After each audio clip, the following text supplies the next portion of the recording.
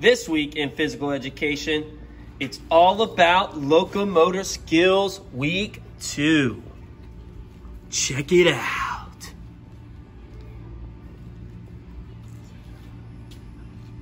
Yeah. Welcome back, boys and girls. We are here again talking to you about locomotor skills. We have a few new ones we're going to talk to you about today. But first, let's review the ones that we did on the last lesson. Yeah, let's review. So locomotor skills, okay, are skills that help you get from one place to another. Okay, so you're moving your body from point A to point B using those locomotor skills. Remember the 4 we worked on last week?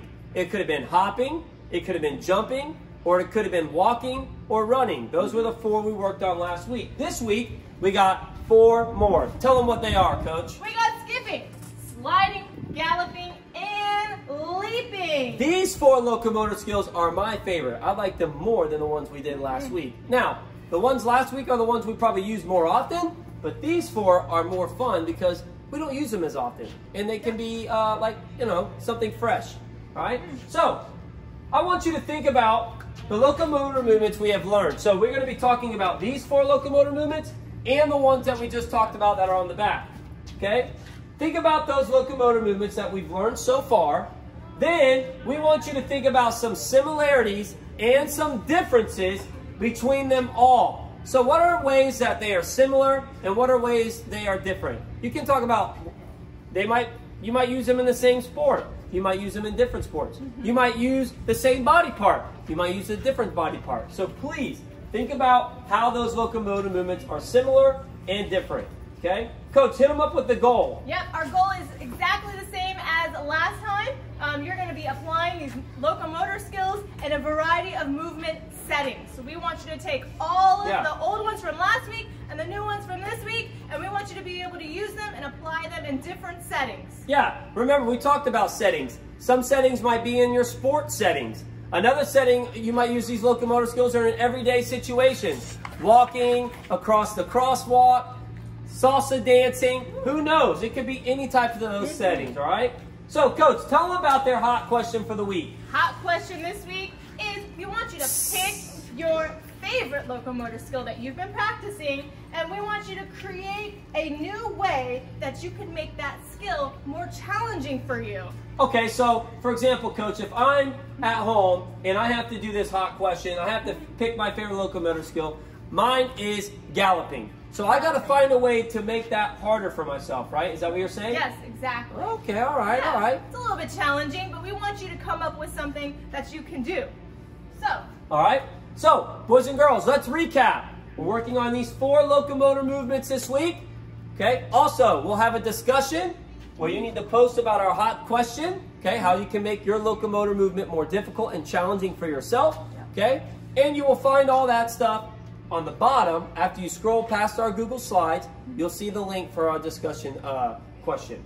Also, make sure you're catching up with us on our weekly Zoom. Okay, check the schedule, check your Zoom code, all right, and check your password.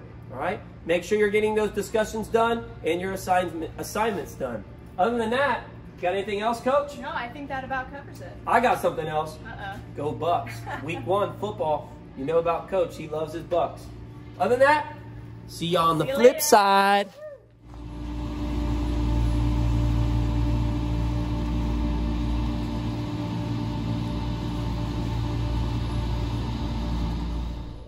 Skipping. Begin by facing and moving in a forward direction. Your body should remain in an upright position. Take a step forward and then perform a hop on the same foot while swinging your arms. Repeat on the other foot. Step forward and then hop while swinging your arms. Alternate feet and use the step, hop pattern as you travel while swinging your arms. Keep your knees bent and be light on your feet.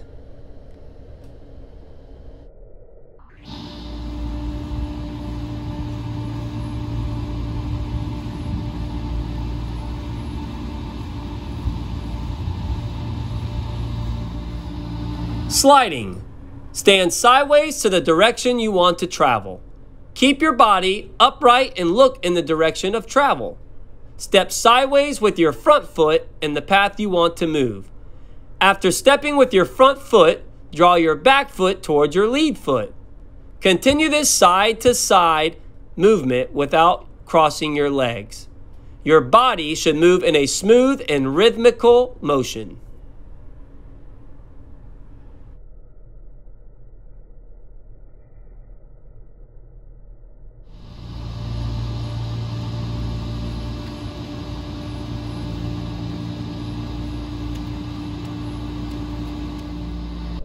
Galloping.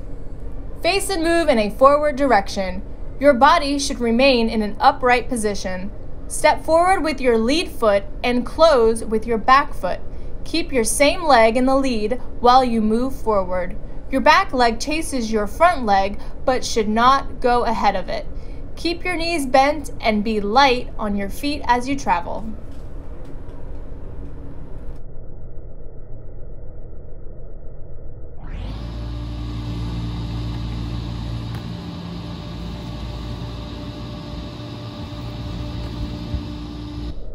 Leaping. Start facing forward and use several running steps to lead into the leap. Take off on one foot and stretch out in the air in a split lunge position. Cover a large distance and land softly on your other foot. Keep your head up and look in a forward direction. Keep your arms out and extend your legs while you are in the air. Bend your front knee and hip to cushion your landing.